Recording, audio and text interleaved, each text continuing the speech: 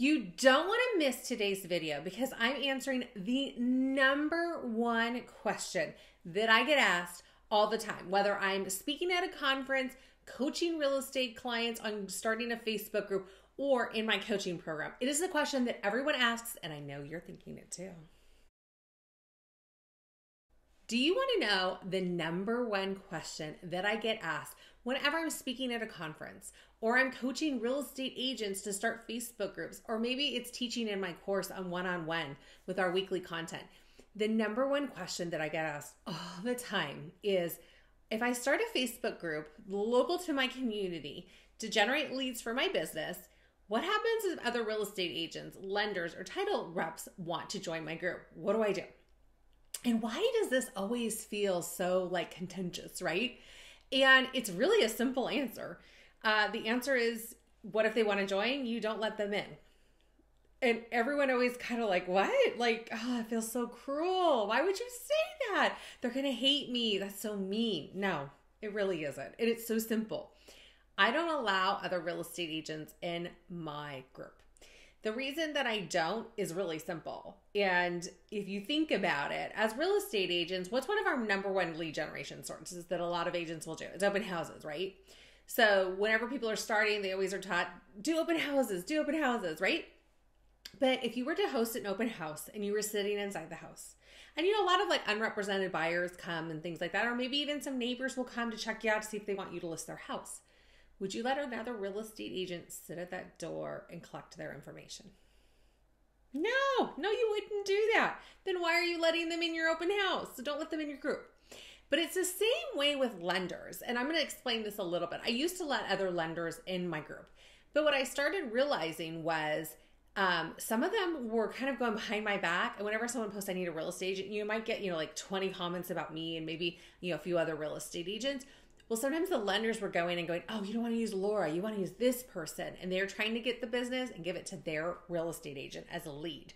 So don't let other lenders in your business or into your group. If you have a lender that you work with and they want to join your group and support you, I highly recommend that. Same with title reps. Title reps sometimes have an allegiance to another real estate company, a brokerage. Maybe they have an agreement with them or a partnership, things like that. So if you find out that other title reps are in your group, get them out too. It's really that simple. And how I prevent real estate agents from joining our group, I think our area has, I think it's 55,000 or something real estate agents. It's crazy. I don't know them all.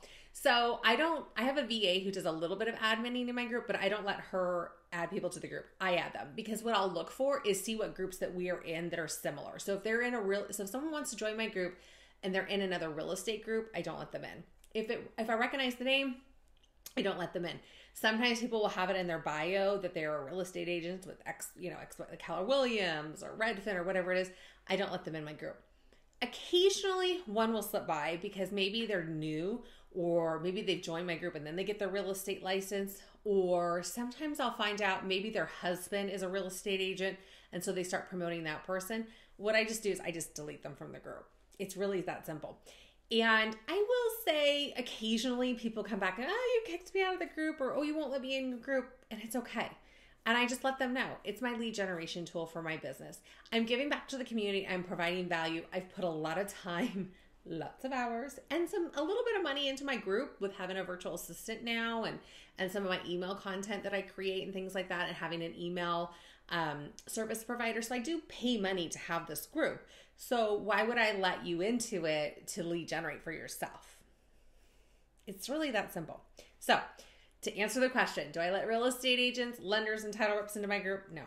And don't feel bad about it. If they get mad, you're going to have a little bit of a thick skin because some are going to get mad, and just let it roll off your back and just go, you know what? It's okay. And they will find their own lead generation source, and just don't let them get upset with you. And if some people question you, it's okay. They are.